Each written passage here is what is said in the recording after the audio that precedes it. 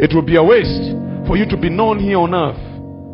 But when we step into another dimension of existence, you are no more. You're burning in hell. A rich man was burning,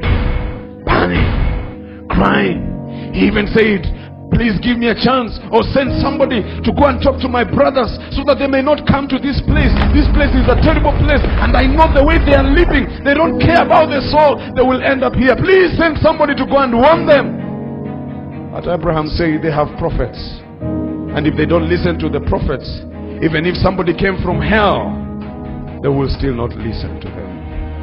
I don't need to go to hell and come and convince you that if you don't invest your soul in the kingdom of God, you'll be lost. Just hear me. I've not gone there, but just hear me today. You will lose your life if you don't invest your soul into the kingdom of God. I don't need to go there to tell you it is real. I don't need to go there and experience the heat and the fire and the torment and the cry and the gnashing of teeth in this particular place for you to believe that there is hell. Believe me today, I'm crying out to you. Hell is real. And if you don't invest your soul, you'll be lost forever.